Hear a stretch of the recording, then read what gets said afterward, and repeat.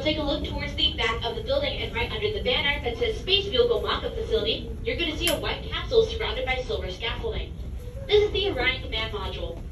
Engineers and astronauts have been doing extensive training to prepare a capsule similar to this for the first Artemis mission into deep space in November.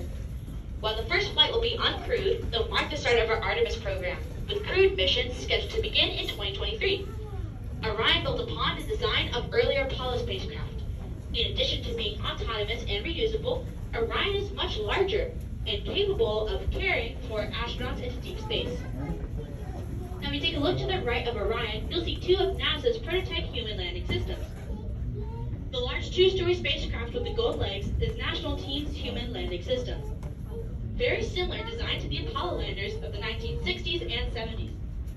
The white cylinder directly in front of that with the giant panels is the Alpaca, built by Dynetics. Alpaca can house 6 astronauts and allows them to stay on the lunar surface for up to 1 week. These 2 landers will not fly on official NASA missions, since the agency plans to use SpaceX's Starship Artemis instead. However, these landers have inspired several other companies to explore sustainable technology for space exploration. Now, go take a look on the far left side of the building, right next to the furthest left wall.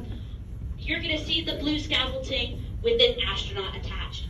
Now, this is known as Argos. Argos is a gravity simulator with a pulley and harness system that's able to simulate any known gravity that we can plug into the machine.